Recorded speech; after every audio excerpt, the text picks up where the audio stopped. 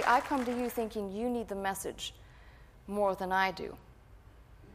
Today, I think I need the message more than you, so you can just listen along. I'm just like you. I need to be ministered to, and God ministers to me through His Word as well. It's a strange thing to say, because somebody back there in the past uttered those same words, and when he said them, I thought, that's strange, you know? But here we are, fast forward to this time, and I need them today probably as much as you do. So, the person we're looking at is David. We know that David was king at the young age, just a young man. He's anointed king. And all of these vignettes of his life are background for something. You know, there's a lot we can reach into David's life and say, I see it. Anointed king, he's the youngest of his brothers, which technically speaking would cause a lot of family animosity. Anybody know anything about family animosity anywhere? Yeah.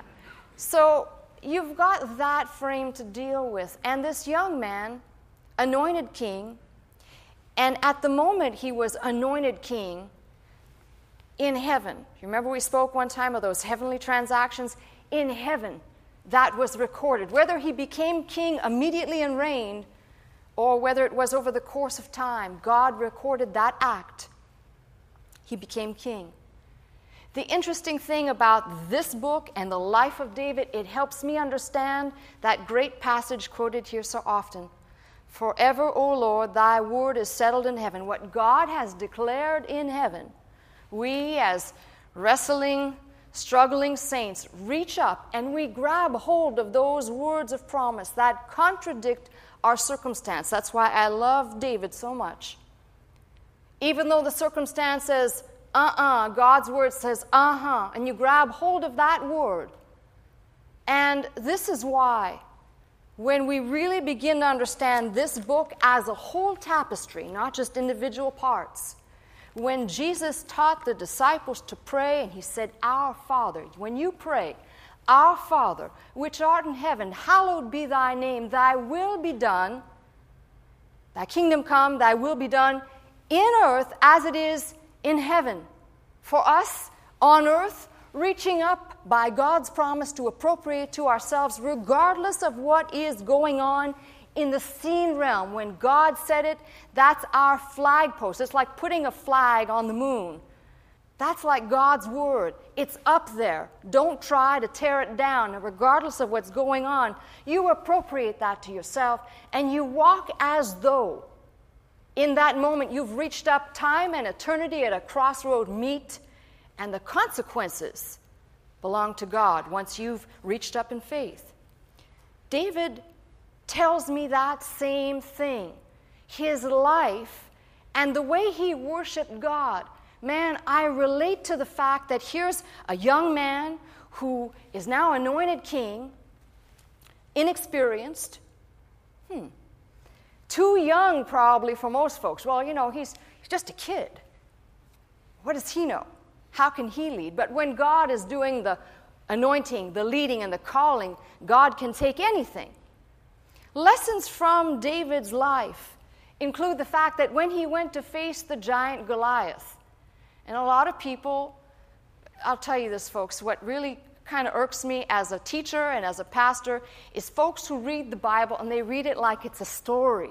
And they never take the words on the paper and say, wait a minute, this is not some good Sunday school story.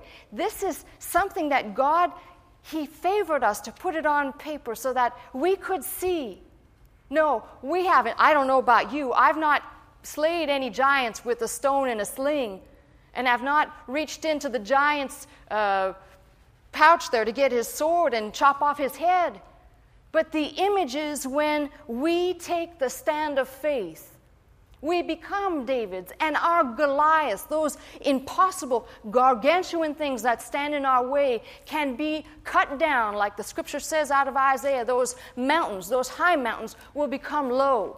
God does that. God can do all of that. So the lesson of David, a young boy, in fact, that image of Saul trying to put his armor on him is what we spend most of our time doing, trying to fight our battles in the flesh. Give me some weaponry I can feel. Don't let me have to fight this good fight of faith.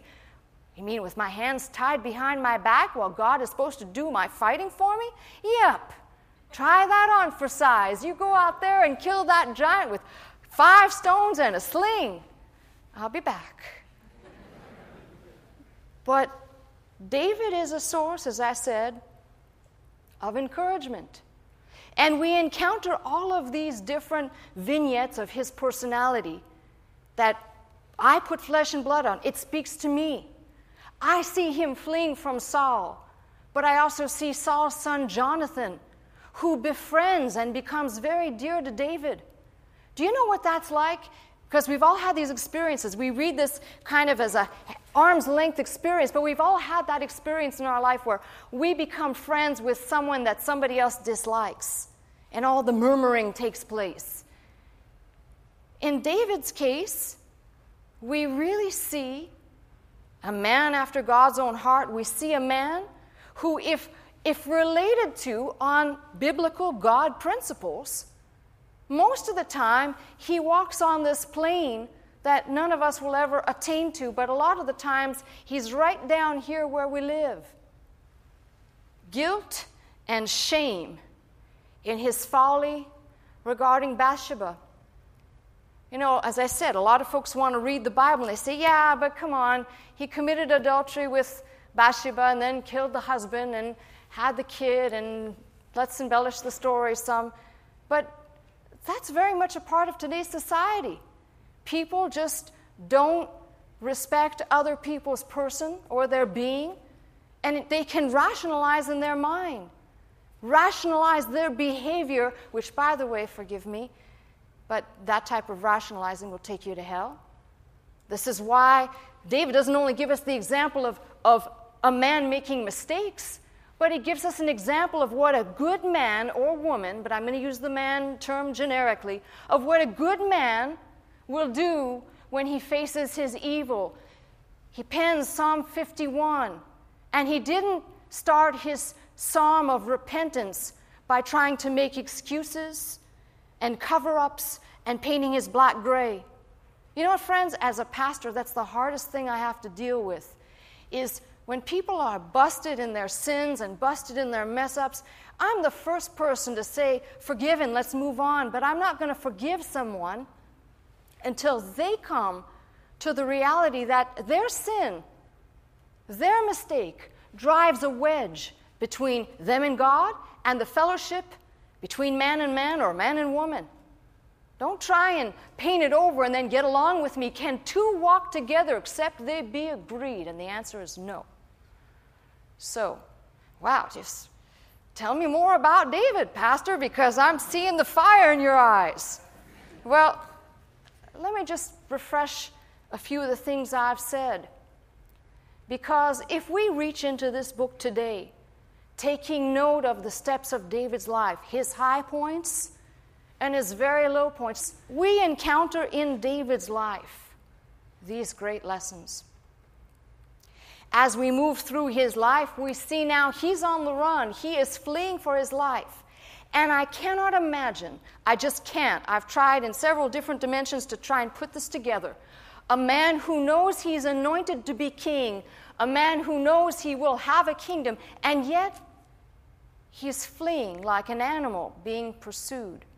There's one of these passages out of 1 Samuel where David and his band are on one side of the mountain and Saul's on the other side, and they're on each side of the mountain. Saul knows he's pursuing David, and Saul is called away because the Philistines are sacking the camp, so he turns away. But there was just a little divider between the two. And I'm imagining like God, because I always look at the Bible from my perspective, my application, then I try to get a bird's eye view, like God looking down. God saw right where David was, right where Saul was in this pursuit. And who do you think orchestrates the Philistines sacking the camp back there to call off the dogs pursuing David? God was in control. That's the other lesson that's just so equally tough for some of us to come to finally. God's in control, no matter what it looks like. God's in control. Now I take us to 1 Samuel 21, And this is where we'll start a little bit of the tapestry. As I said, I'm going to take you to the Psalms afterwards, because the whole point of this is to show you that offering sacrifice of praise is not when you feel like it. Offering the sacrifice of praise, as David is going to show us, will be at seemingly the worst times. It's 1 Samuel 21. I've given you a little tapestry, the background to this. Now David is fleeing for his life. He comes to Nob, to Ahimelech the priest. And Ahimelech was afraid at the meeting of David, said unto him, Why art thou alone, and no man with thee? There's a good lesson right there. The priest had the sense to ask him, Why are you alone? Why is nobody with you? David said unto Ahimelech the priest, The king hath commanded me a business, and hath said unto me, Let no man know anything of the business whereabout I send thee. And for the visitors here, I'm reading the King James Version, if it sounds old. That's the version we're reading from. And what I have commanded thee, and I have appointed my servants to such and such a place. And now, therefore, what's under your hand? Give me 5 loaves of bread. He's asking for bread. He's begging for bread of the priest. And the priest is going to tell him, Hey, whoa, there's no bread here except for that hallowed, sacred bread. I want you to catch the picture. Just in this one moment where he's begging for bread, anointed king, obviously we know Saul is still king, reigning, but here's the man who will have a kingdom, and he's begging for bread. Came out of that house of Jesse. We know that they weren't poor people. Can you imagine gaining stature of being told, You're king now, or you will be future king, and you're begging for bread? There's another lesson right here. Some of us, as children of the king, have failed to realize we are his children. Just like David, not seeing yet the king reigning, but in type, we're just the same. And we spend a lot of our time going back to beggarly elements rather than saying, I'm a child of the king, getting to sit at the king's table. Honor and privilege. He's begging for bread. The priest says to him, There's no bread here except for the hallowed bread. And the priest says, If you've kept yourself from women 3 days, King James has a real fancy way of saying this, and the vessels of the young men are holy, you can have the bread. All right, the priest gave him hallowed bread, for there was no bread there but the showbread, which was taken from before the Lord, and of course that bread which was replaced by fresher bread. And then, of course, David asks, Is there a spear or a sword here? Is there any weapons here? Again, I want you to catch the picture of this. The only sword that is there in that area is a sword that's in a corner wrapped in a sheet, which is the sword that belonged to Goliath that David once held in his hand to cut off the head of the giant. And I want you to freeze frame this thought right here and ask yourself the question, what for David must have been extremely bittersweet, because it had to call to his mind somewhere back there of the great victories that God had won for him. You ever been there? Because I've been there. There's something that triggers in your mind a great victory God won for you back there. But right now you're in a new crisis with a new dilemma, with new soreness of heart and new pain, and you can't really grab your mind around the fact that maybe that was the last victory God's won for you. Those were the good old days. Anybody know what that's like? Those were the good old days.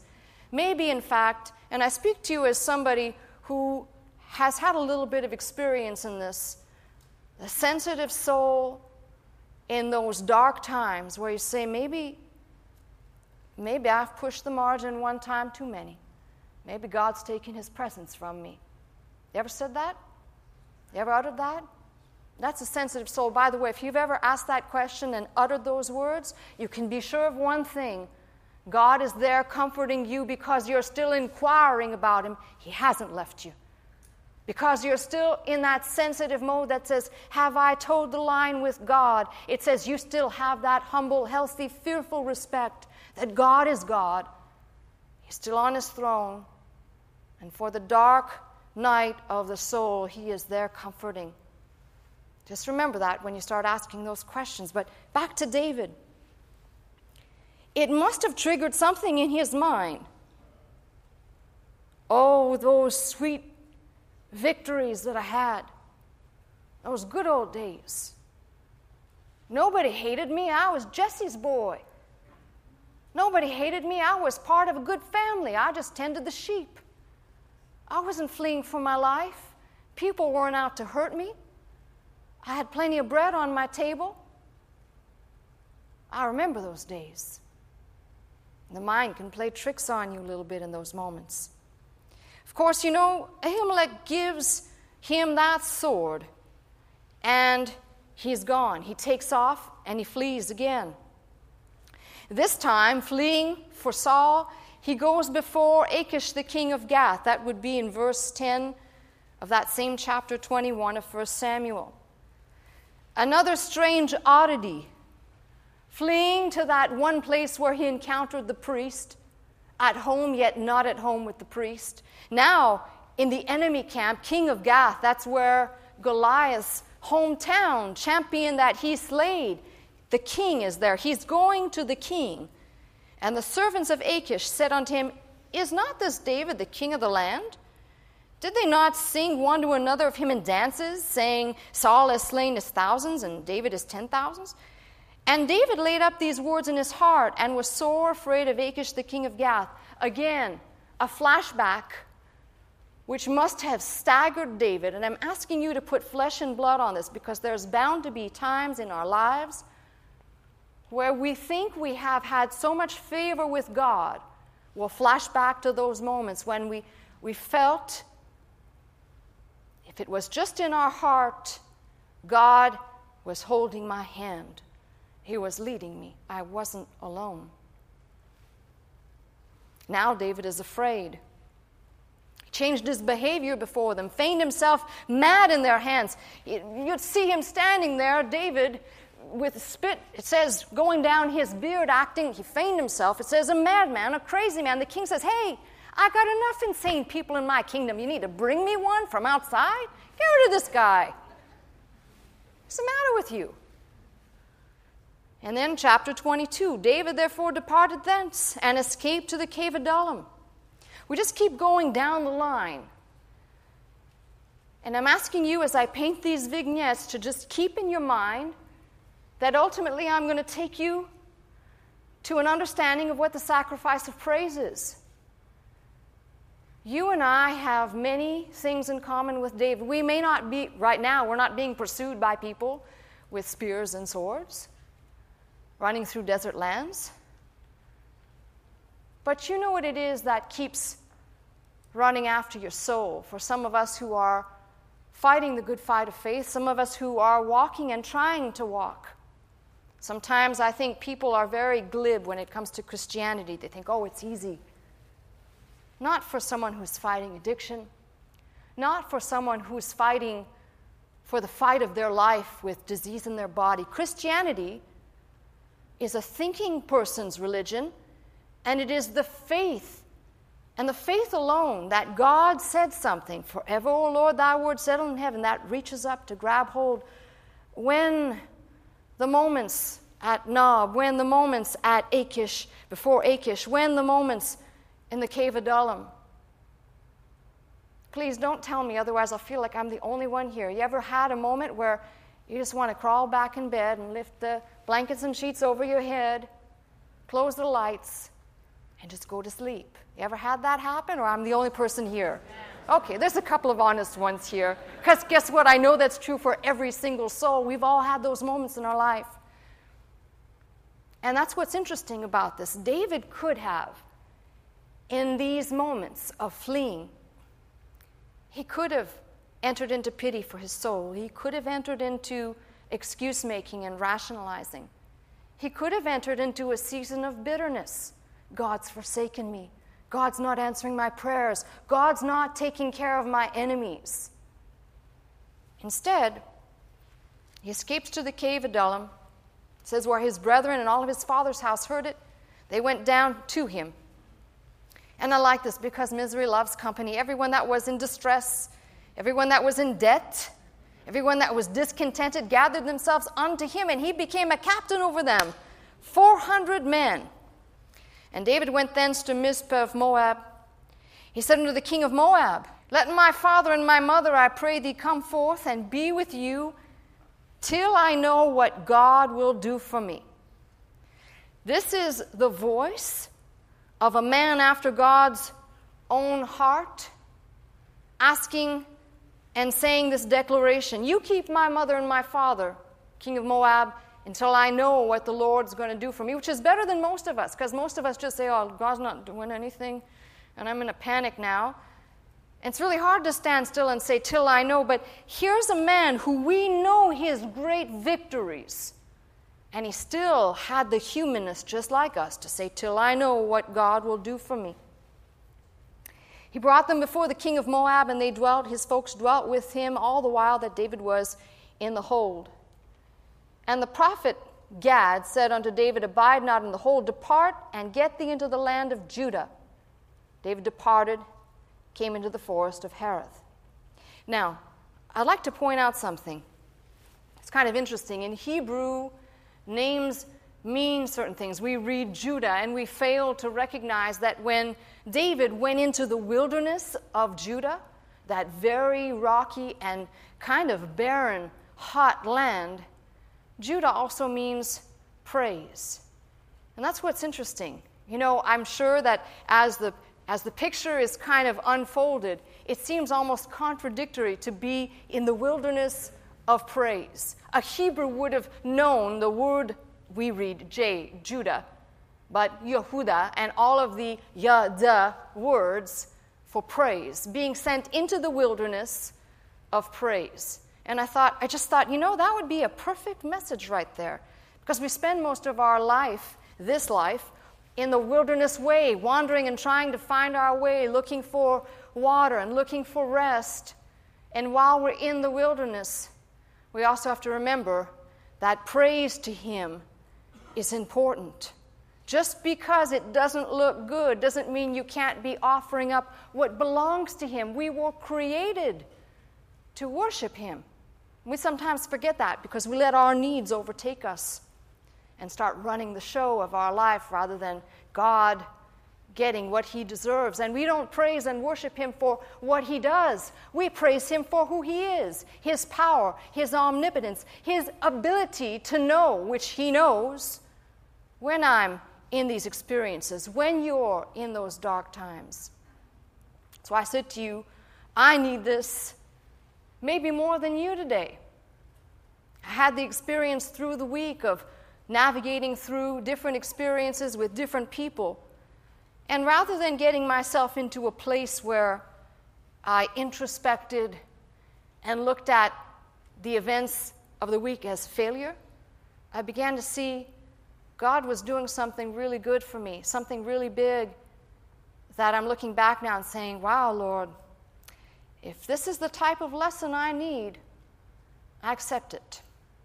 I'll be brief and tell you as a sidebar, before I take you into David's praise, I began to praise God in my situation.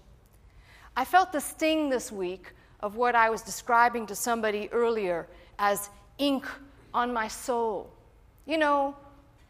You can, as a Christian, believe in this word, walk in this word, say God said it and that's that, but you can't connect with somebody who does not live in this book if you're trying to connect with someone on a Christian level. Please, men and women who are in the sanctuary at the sound of my voice, please don't say to me, I'm a Christian, if you're not feeding your soul on His word, because it is that which makes you Christ-like.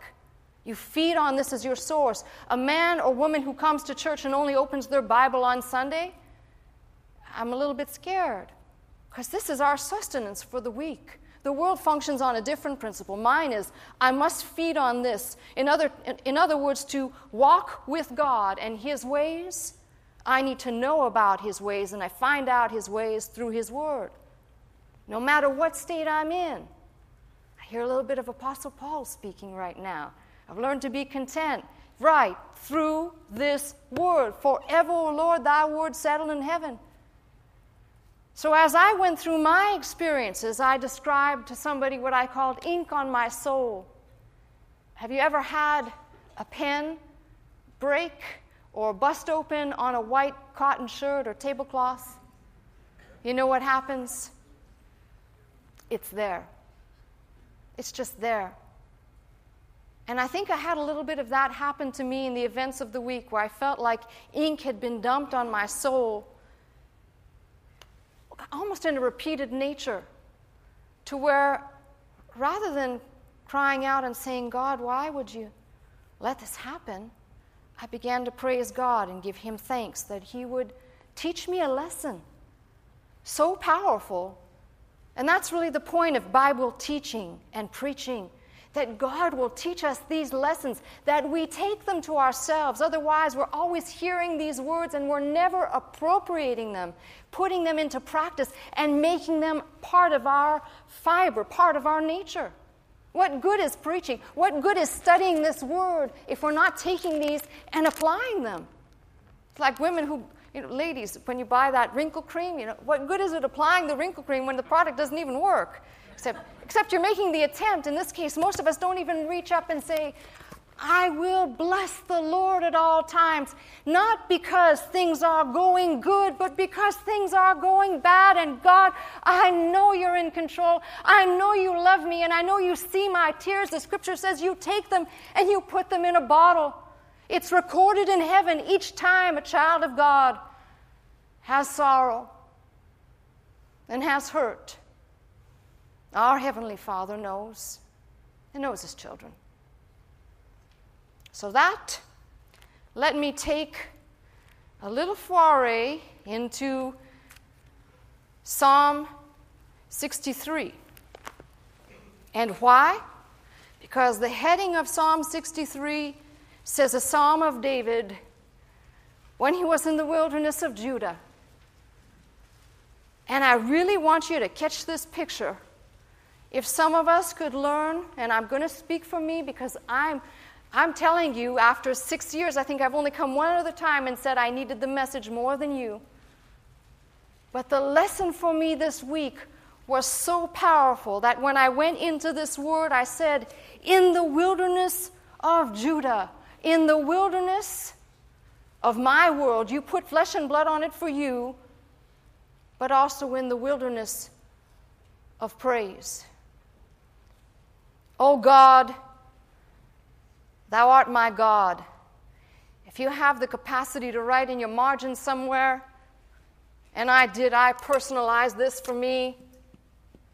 It's in Hebrew, of course, so Elohim, Eli. Elohim. The plural name of God. In the beginning, God created. Elohim. That's what starts the book of Genesis. The creative force of the triune God, the majestic God. Eli. Plural. Elohim. Eli. The mighty one. The strong one. Of me. This little place here in the Hebrew makes it mine. And when I read this, I said, He is my God, and I am His child. He is my God. Wherever you are today, this may not fit for you, but it certainly fit for me. Oh God, Thou art my God. No, God, the God who created, the God who spoke, the God who is above all and transcends all, the mighty one of me. He becomes my fortress, my strong place, my high tower, my deliverer, my buckler, my shield. That's the God I'm speaking to. That's the God that David wrote of. Early will I seek thee. Literally, earnestly will I seek thee. It's kind of interesting as I pick through this. We have the expression of the sacrifice of worship being depicted right here. He's in the wilderness. He's just begged for bread and a sword. He's being pursued like an animal hunted, gone to the cave, having to go to every different place, running all over the place, running and hiding, and yet in the wilderness, Elohim, Elohi, Creator, my God. I wonder how many of us would start off penning a psalm this way if we were psalmists. We'd say, oh, God, are you still my God? Yeah? Yeah. Earnestly will I seek thee. My soul thirsteth for thee. My flesh longeth for thee in a dry and thirsty land where there is no water. I want you to take notice of something. He doesn't say, I'm thirsty for water. He doesn't say, I'm thirsty for something else, but I'm thirsty for God. That captured the picture of Psalm 42. That deer going after the water, hunting the water, looking and searching diligently for water. We know where the water is in the New Testament. Jesus said, He's the water. But I want you to catch this picture because David is in a dry place. He's in a place that, for all intents purposes, he says there is no water there. And from this picture, at least put flesh and blood for us that we may be in a place where our needs immediately appear to not be met. Our prayers are unanswered. We're in a place with no water. We've all been to those places with no water in our lifetime. Well, you just go and you go and you go, God, are you going to answer my prayer? God, are you listening? We had many families in the church, many of you who've called in to the Voice of Faith lines and told me prayers have been answered for something you've been praying for. But how long till the prayer was answered? And in that period, it might have seemed to you like, the secular world calls it a dry spell. Put this picture right here. He says, I'll earnestly seek you. My soul thirsts for you. My flesh longs for you in a dry and thirsty land where no water is, to see thy power and thy glory. So I have seen thee in the sanctuary. This isn't a person who had not beheld the glory of God. This isn't a person who's just perpetually on a bad run of luck, bad luck, and always out on the fringes somewhere. This is a person like you and like me. There was a time for you in this sanctuary, or in one of the sanctuaries where we've gathered, where you can remember back to a time where you felt like you might have been on a spiritual high cloud. Now there's just sun beating down on your back and no relief. Because thy loving kindness is better than life. Let me just stop for a minute. Here's a man on the run. A man who has to beg bread. I can't think of anything more abasing to a grown man or woman than to have to beg food. And we see them all the time here. Having to beg for his needs to be met, and he can still say, because I've seen, because thy loving kindness is better than life. What is the secret behind this? Praising and worshiping God in a dry land. I'll tell you what it is. The loving kindness that David understood was not in the tangible now. It was locked up in what God had already made good on. We walk through life meeting people, and at some point people will come through for us. They'll always be there. You can count on them.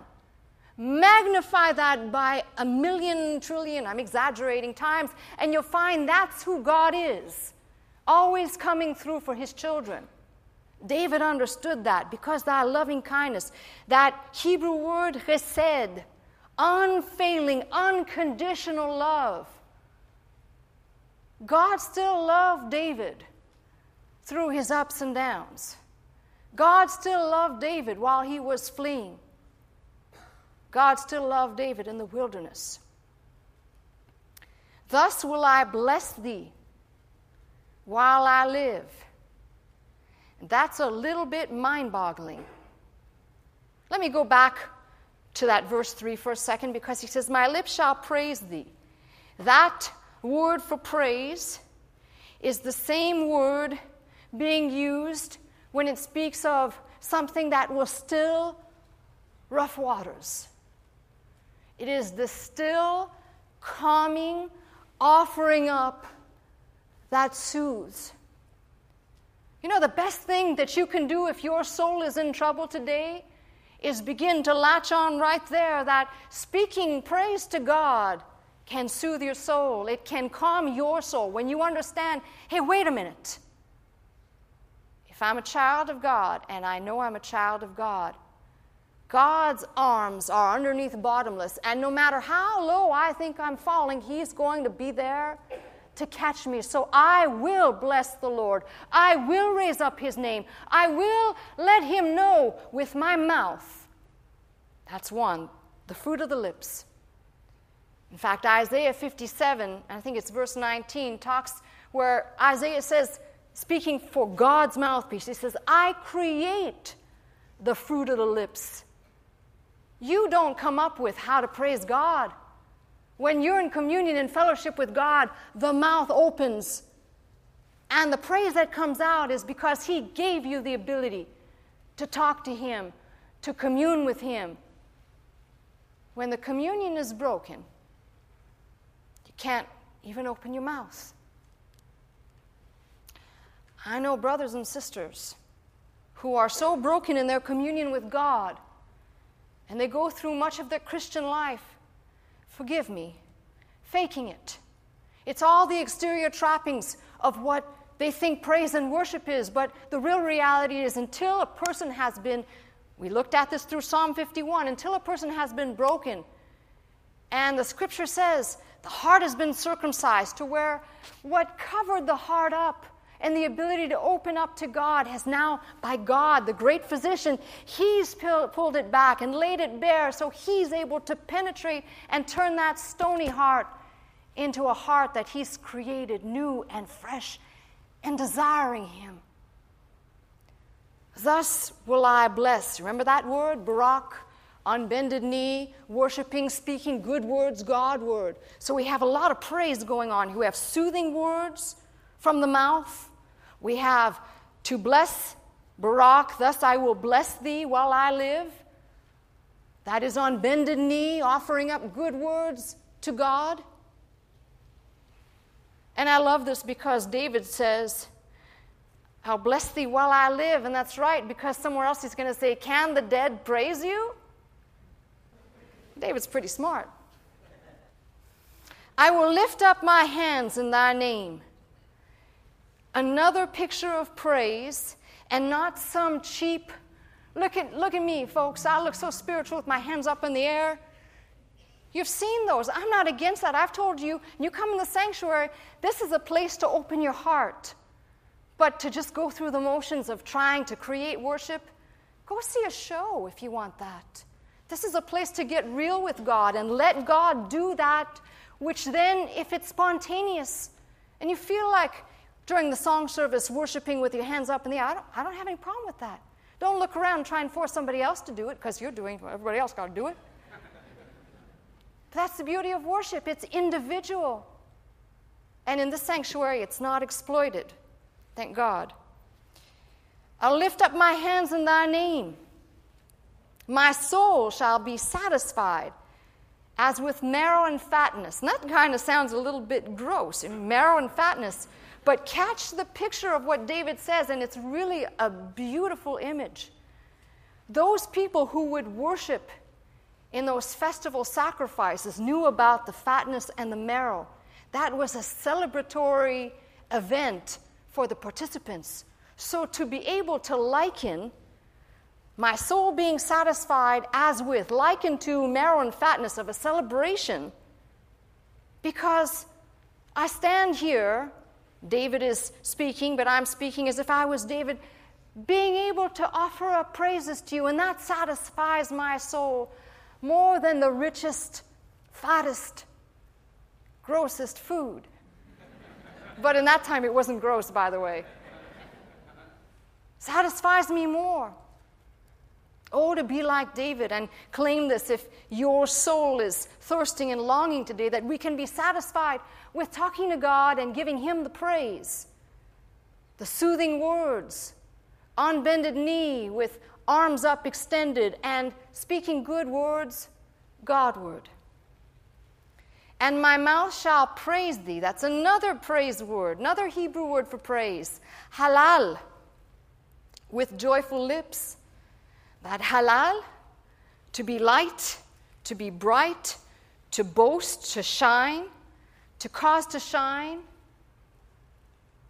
So you can really get the picture now. How in the world can this man who's on the run, begging for food, being hunted like an animal, living in a cave in the wilderness, and he's offering up praise? Friends, this is why I said to you, the sacrifice of praise is not some cutesy little thing that we try and sound spiritual on.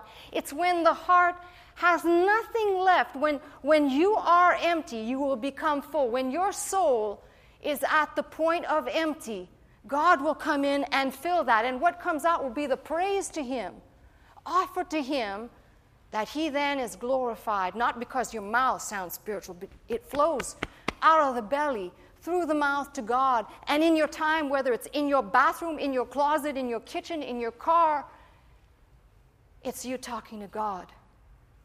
No matter what's going on, because you've already placed your being on forever, O Lord, thy word is settled in heaven. And if we are to pray, thy will be done in earth as it is in heaven, then by virtue of standing on that promise and offering Him the praise, I've already reached up and taken that kingdom that's promised up there in heaven. I've taken it to earth, planet earth, to live with me. And I walk around, and although my eyes do not see it, my spirit and my soul and my faith rest upon that word of promise, and my lips and my mouth offer up praise.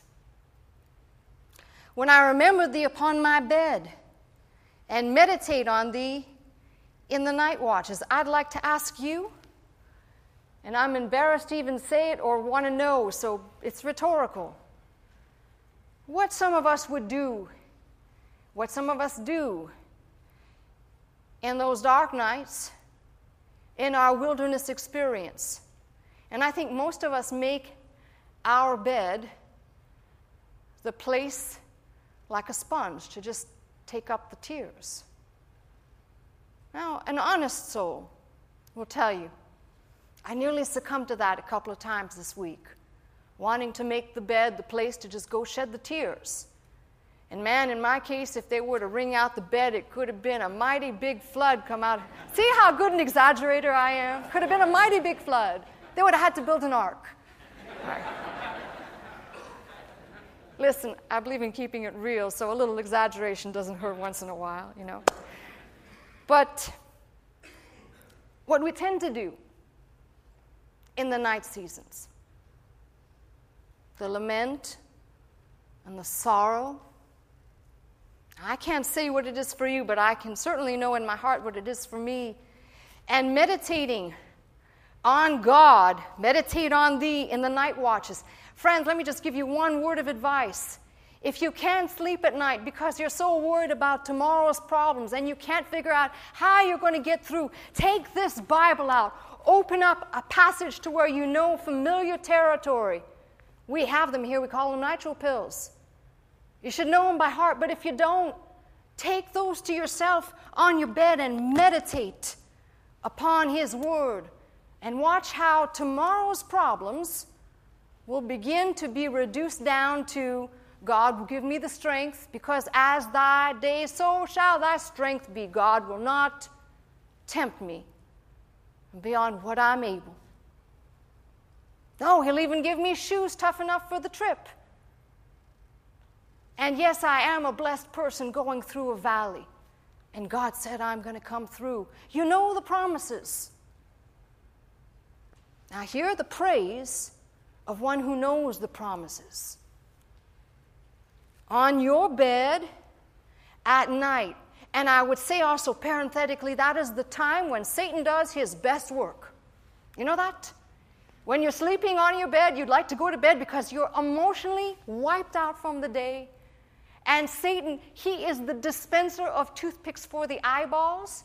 He is the creator of, are there bugs on me or something? He's the creator of, wow, the TV won't shut off somehow. It keeps coming back on, or the light won't shut off in that other room.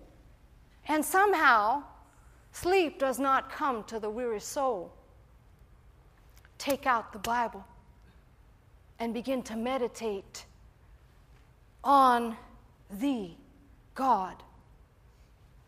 Elohim Eli. I love this. Because thou hast been my help. Well, just hold on a minute here. We got the 26th translation out today. Excitement. And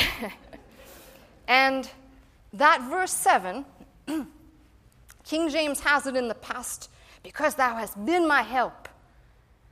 And a few of the translations underneath say, for thou hast become a help unto me.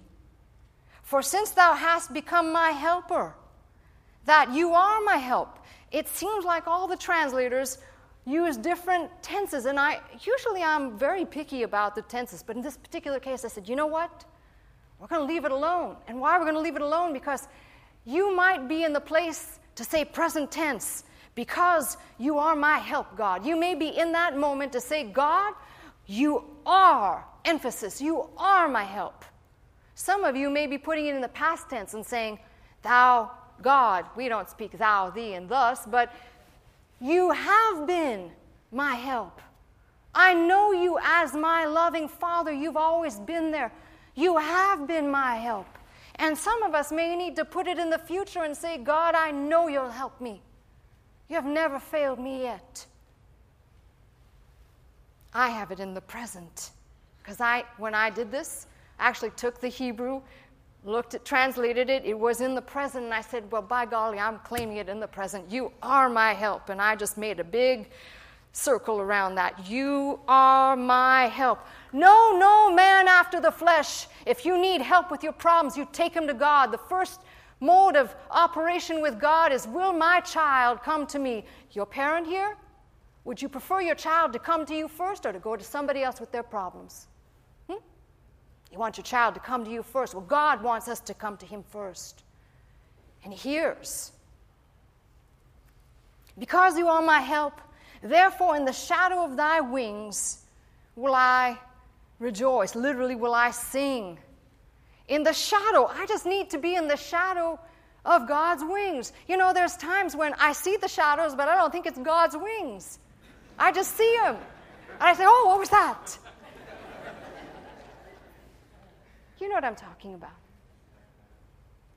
The hardest thing to do is to take these words and apply them, not as a temporary salve, but to take them like a person receives intravenously. That when the time of need comes, you'll not revert back to type, but you'll latch on to that and you'll say, God said it, I'm braced down on this. Just like, God forbid, an earthquake, you have a plan. Here's my plan for the dark night, and I know he's my help. Therefore, in the shadow of thy wings, I'll sing. You know, that makes me think of Paul and Silas in prison. How could these men be singing songs to God at midnight in that dark, cold, stinky dungeon below ground? But they were. Jeremiah's in prison. He's busy talking about a field in Anathoth. So what about us? Wherever you are in the dark night, and you may think you're in prison, praising God will bring you to the point of singing His praise.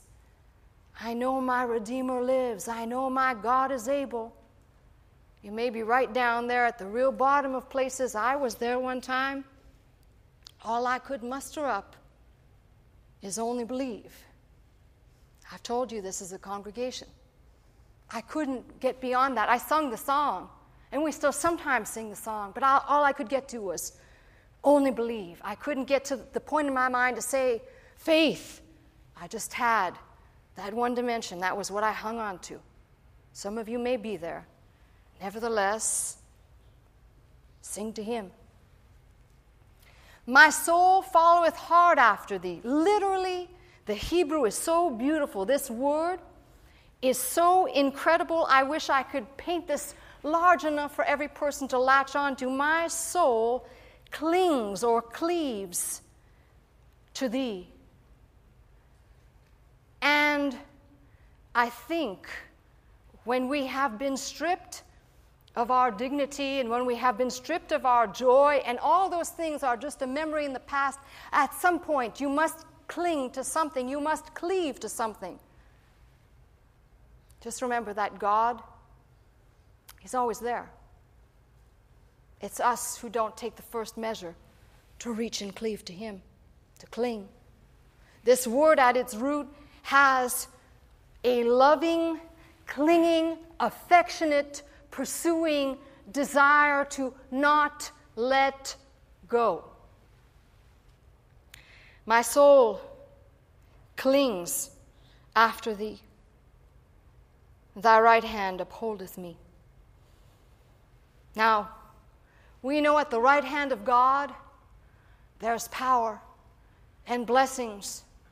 We also know it says that Jesus sat down at the right hand of the Father. So at the right hand of God, all this is being put to me, and I'm in His right hand, and you're in His right hand.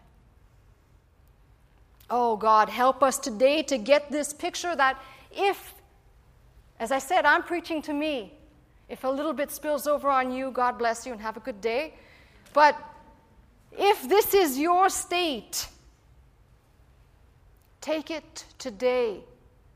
And instead of reverting back to the old way says, oh, here comes the trouble, here comes the pressure, here comes tomorrow, and I don't know how I'm going to make it. God, my God, the mighty God, the strong God, the deliverer God, the healer God, the provider God, the God who says, you may not think that I can, but I've proven myself to the children of Israel, to every successive child of God chronicled in this book, as a God who does and who can and who will continue to. I only ask that you and me trust. And in that trusting moment, even when it seems impossible, God's there. I'm asking you today as a congregation, if you're at the point of just your soul is clinging, it's thirsty, you're tired of the battle, you feel the oppressive forces that have finally weighed you down, do one thing. First of all, do two. Don't give up. That's the worst thing you can do. But secondly, start talking to God. Start telling Him and acknowledging to Him. You know, the Scripture says if we'll commit our way, God goes to work on clearing the road. Most of the time, we don't really commit our way. We say, Lord, here's my problems. Now you take them. And then what you end up doing is you really, it's like a yo-yo. You put them out towards God, but you got a rope and they automatically come back and you end up taking them back with you. Lord, please cure me. Lord, please heal my heart. Lord, remove this ink stain from my soul. I don't want to walk around with it. Hurt that's created inside the heart for me, and I've come to believe this. You can believe what you want. Anything that is not completely put at the foot of the cross will come between me and God, and I don't want that, because that's one relationship that I'm not going to have tampered with, me and God. And I think you can speak for you yourselves, in your own situation, that relationship is important to me, so important that I don't want anything to come between it. Now, God, I have this ink stain on my soul, or whatever it is that you're carrying around today, and instead of beginning to turn it into a pity party, I'm telling you where I found myself this week. Lord, thank you for giving me a lesson, because I know that God enters into all things to work His good. Thank you for correcting me. Thank you for teaching me. Thank you for putting up with my hard-headedness. Does that sound familiar to anybody in this room? Praise God. Praise God that there's some here today that know it's real easy to make proclamations with the mouth. And the head may already say God is going to do, but the emotions may run backwards. I believe, help mine unbelief. I'm asking you as a congregation in this state of mind, offer up the praise and the knowledge that all the ways He's led you thus far, He won't let you down. He's not going to leave you in the wilderness. And while you're in that wilderness state, just remember one thing.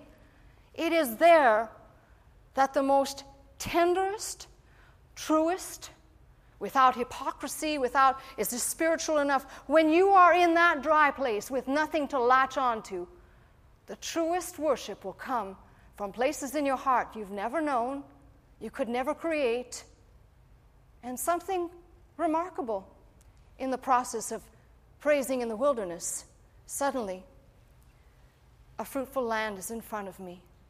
The sun came up today for Melissa Scott, and for some of you, I praised the Lord, and I took that psalm to my soul, Psalm 63, mixed it a little bit with Psalm 34, I'll bless the Lord at all times, and took all of that in combination and said, forever, O Lord, thy word is settled in heaven. You said it, so I'm going to hang my being on it.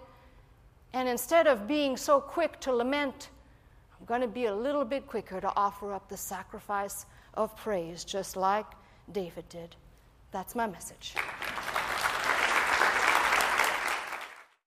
I'm Pastor Melissa Scott, pastor of Faith Center, Glendale, California. I teach every Sunday morning at 11 a.m.